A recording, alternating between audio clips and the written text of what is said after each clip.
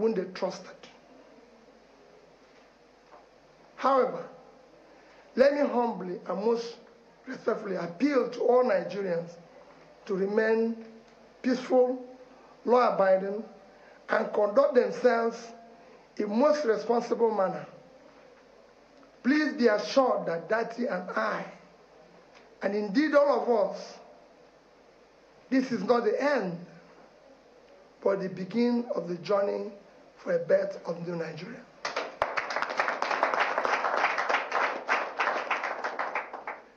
Dati Baba Ahmed and I remain absolutely undaunted and deeply committed to the project of a new Nigeria that will be built on honesty, transparency, fairness, justice, equity.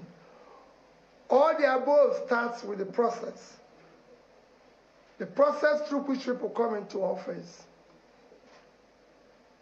is far more fundamental, more important than what they do thereafter.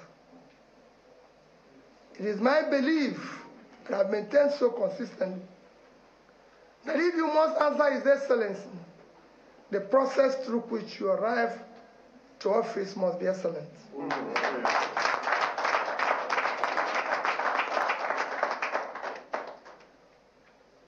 We must now require that we do the right things in order to generate the required confidence and moral authority to lead. As you know, the destruction of a society begins and gradually progress when we act rascally or we deliberate the manipulation of the rule of law and suppression of the will of the people. During my campaign process, I would say that we will govern by the rule of law, because we know what not doing that will bring about. And that's why we insisted that. Let me reiterate, and I assure you that good people of Nigeria, that we will explore all legal and peaceful action to reclaim our mandates. We won the election, and we will prove it to Nigerians. Oh, yeah.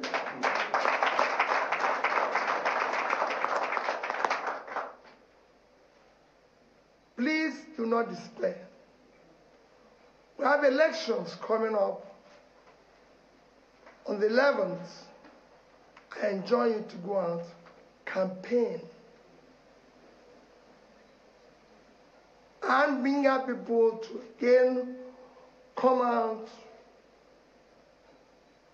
and vote in that election. We still have so many massive support out there that we need for our subnational and state assemblies.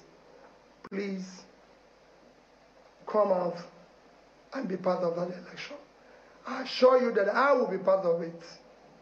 I assure you that I'm totally committed for a better future in this country. And nothing will stop that.